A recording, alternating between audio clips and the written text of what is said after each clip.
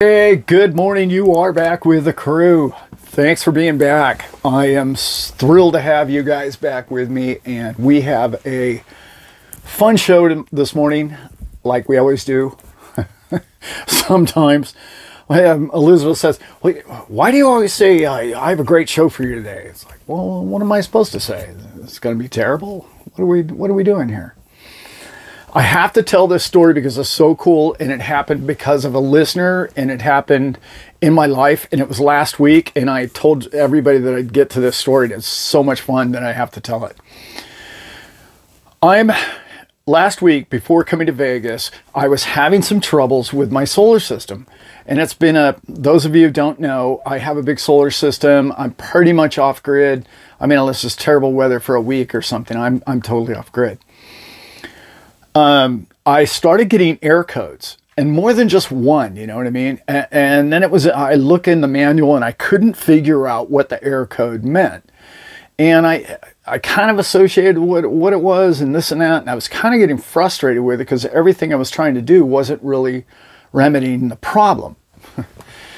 So you know how that is. I didn't sleep well. I'm sort of, because I'm leaving the farm to my brother's very capable hands, but he's not a solar guy and he doesn't really want to mess with it.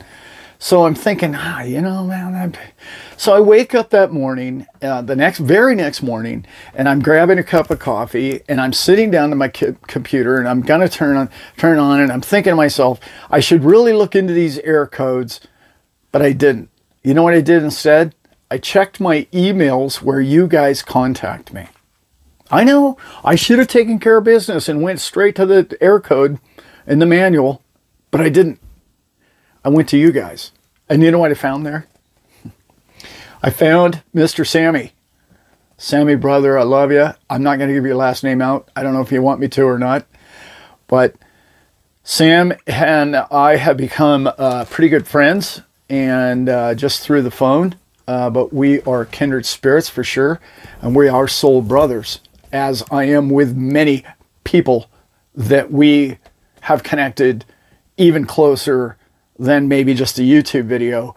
But I feel that way in the comments about all of you. I just want you all to know that. So Sam sends me this email that basically says, hey, I was looking at your farm video, and by the way, I see you have solar array there, and if there's anything I can ever do for you or help you with, I've been a solar tech for 20 years, and I have a background in solar. It's my passion. I really love solar. I think it can help mankind. I mean, it was a wonderfully written, I'm just paraphrasing what it said, an incredible email. And this is what I wake up to the morning that I have to deal with my problems before I go to Vegas. That's the world we live in. That's the community we have. We have everything you need. All of us. We have each other. We don't need government. We don't need politics. We don't need banking. You guys know all that. And I'm going to spend, I hope, the rest of my life convincing you all that you and I are the commerce of this planet. You and I work for each other. We don't work for a system. The system doesn't work for us. And it hasn't for a very, very long time. Now, I'm going to cover some of the remarks in the last video. Please, people, it had nothing to do with politics. And I hope more of you could read through the lines on that. It's like, man, I thought that was pretty clear on that.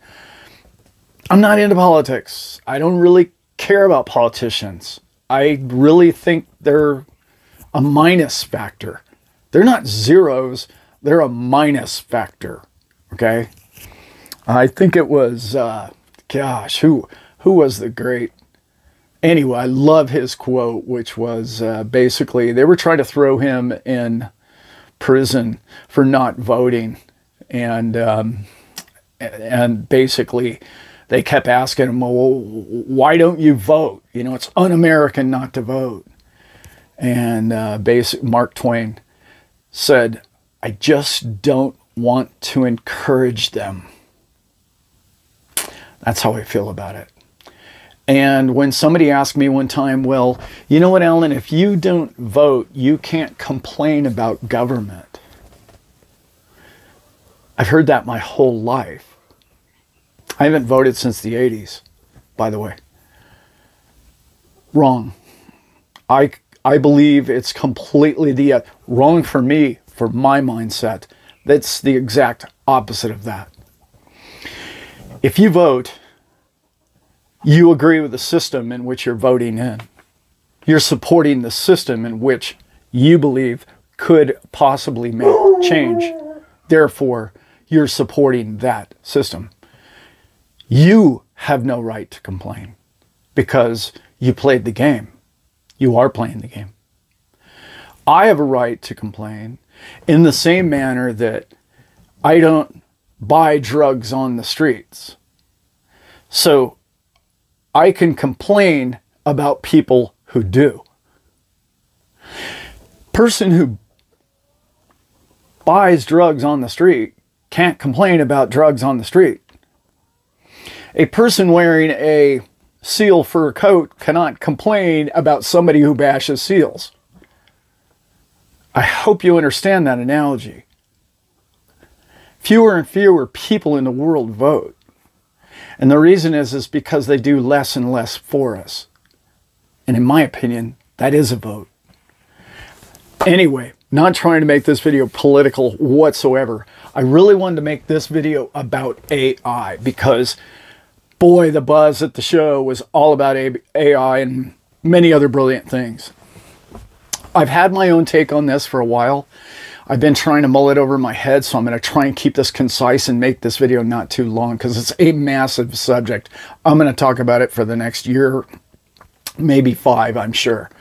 But my philosophy about AI in a nutshell, if I can put one in, is people fear it because they're told to fear it. People were told to fear 5G. When 5G can't even shoot through tree leaves. I'm not saying that 5G is good for you. I'm not saying that. What I am trying to say is that people will tell you something new is always fearful. You should always fear something new. It's a great analogy, and I hope that you understand it. It's not perfect. No analogies are. However, in, I believe it was early 1900s, whatever, they started putting electricity in people's homes.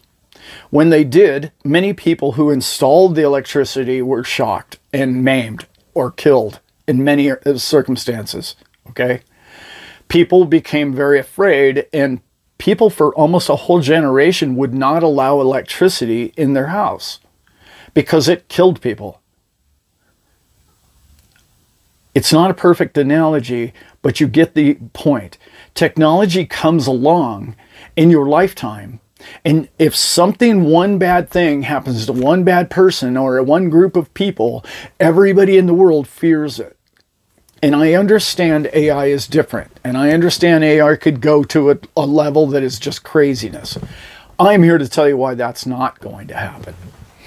One of the things that I love to talk about is when you start to understand blockchain, and when you understand AI and technology, and when you start to understand what web3 and decentralization means, all of those 4 categories are so immense that I can't just brush over the top and tell you how I really feel about all of it. And anytime I tell you that I believe something or feel something or understand something, believe me, I could change my mind or alter it daily, because I'm not stuck in my ways. That's what allows me to progress and to grow as a spiritual human being on the face of this planet. Judging people for who they were yesterday is part of our biggest problem in our society today. Okay? How are you going to teach or grow as a community or a civilization if you're still pigeonholing somebody for something they said a week ago? Right? Okay, so growth is really important. I'm going to try and give you my real philosophy about why I think AI ultimately is going to be beautiful for mankind. First of all, Technology is deflationary. All of it. It gets more and more efficient, making more time for you and your kids, making everything more valuable to you and I. If we can keep the top from profiting from it and charging us for it, okay, such as phone service use and all the rest of that, the way they've monopolized all of these things, all the technology is monopolized. All you have to do is look around the internet, how many people own it. Look at the mobile phone networks, how many people own it. There's only 3 or 4 in each group, right? That tells you the monopolization is the problem, not the technology. Now, with this technology, let's look at it. Computing, I'm boiling it down just to, basics here. Try and follow with me. It's ones and zeros, okay? So, it boiled all the way down, all of it, data is ones and zeros. Everything wants to run at its most efficient level. If efficiency is what it's going to do, in particular, ChatGPT, that all you have to do is look at that and say, that's making things more and more and more efficient. Now, is there a negative side to efficiency? Yes, of course. If you're a clerk or somebody who runs a cash register in a building or in a business, you're probably going to be outsourced. There's no question about that. Does that mean that we should chop down every tree tomorrow because all the lumberjacks, we're going to lose their jobs? No, doesn't mean that. That's not how we progress. We decide how much business is going to be personal, interactional between your cashier. Those businesses will thrive or not because you and I won't patronize those places. We won't go to those places that have only computers or AIs for a long period of time. You will want the personal interaction, such as this video. Now, what is technology really good at? Becoming more and more efficient. Efficiency means what? Less waste. Less bureaucracy. What is ChatGPT going to say when we point the thing towards the fat at the top? We're going to point that thing directly at, okay, well, how do we streamline the budget of the United States? Any country for that matter. How do we streamline government? They've never looked themselves in the mirror, ever once.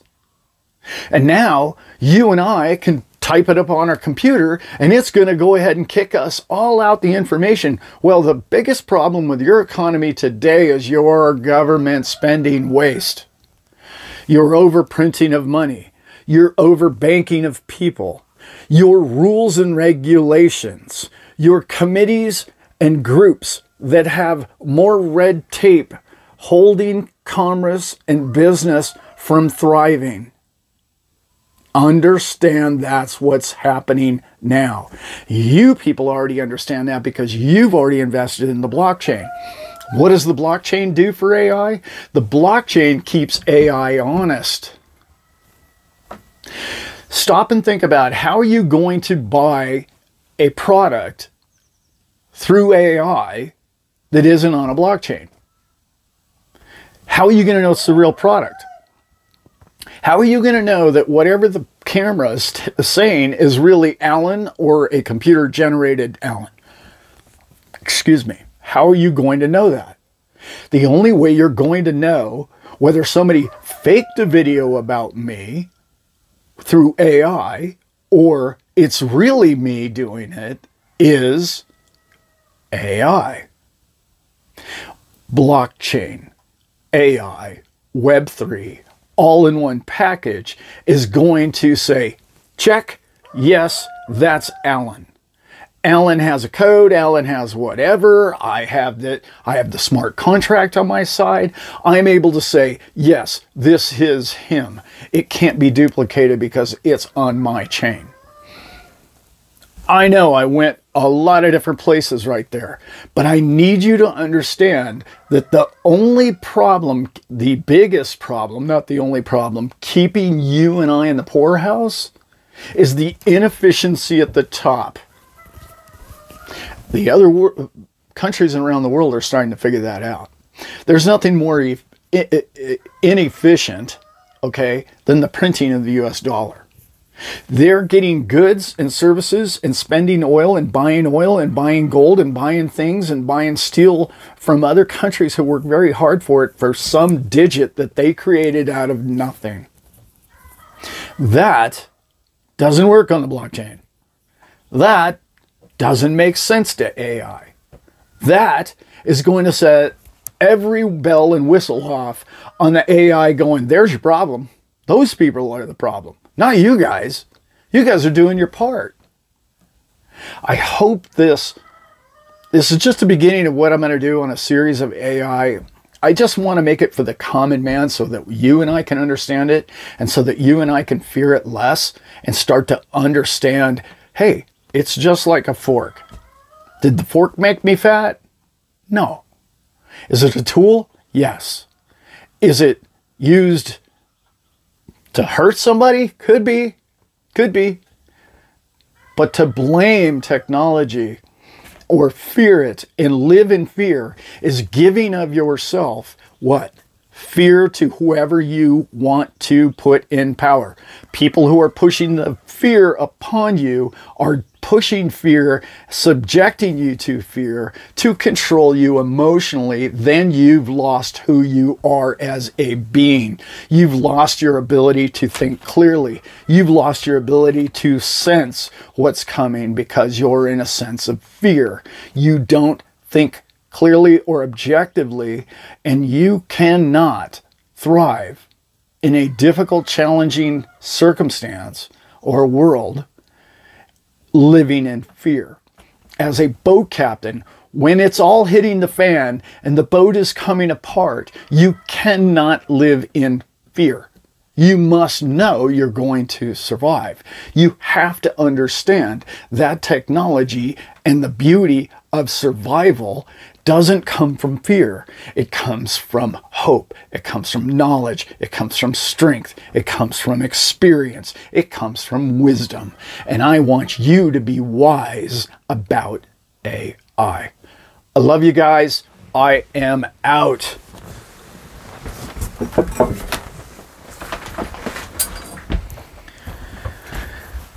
Well, I went all the way to Vegas. Looked everywhere for the man. Yeah. I thought I'd run into Elvis. Every corner I turned, I was looking. No, I don't think he's there. I think maybe he's out of town.